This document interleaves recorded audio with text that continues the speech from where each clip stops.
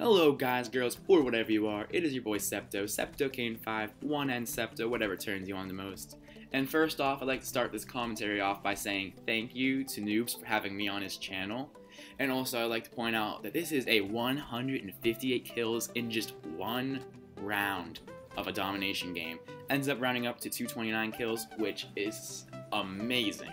Alright, so let's get right into this commentary. So today's commentary is going to be a bit of a story for my man Noobs, and for all of you viewers. So this story is going to involve something that happened at my school when I was in 7th grade. It was a little crazy, like when we were young. 7th grade's kind of young, middle school, mid-middle school, and stuff like this shouldn't be happening. Basically, my class was really divided. The people in the class didn't always get along, and it was kind of a big problem with us. There were always arguments going around, people making fun of each other, bullying, you know, it wasn't really the best situation for 7th grade. Especially with people being really immature and not knowing how to take criticism, it just got quickly out of hand.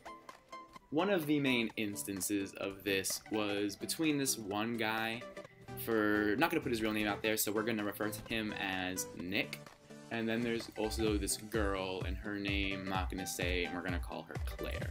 So Nick and Claire, these two always fought. They did not like each other at all, and they just had problems and caused problems. So this isn't supposed to be like, I'm not involved in this in any way. It's just between these two people, and I happened to witness it. But to help the story along, Claire was a Vietnamese girl and Nick was like part German. So basically we're at this event. It's one of our school's basketball games, middle school basketball event.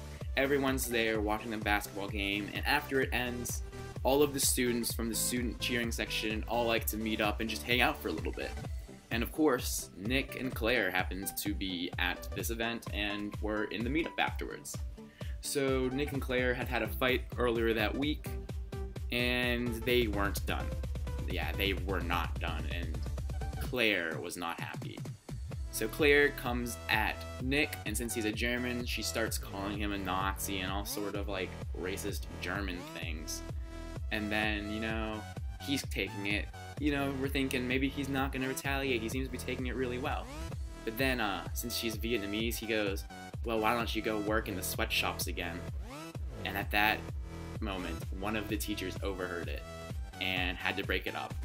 Actually, it got so out of hand with these two that eventually they had to put not a restraining order almost, but like these two people are not allowed to be within a certain distance of each other on school property.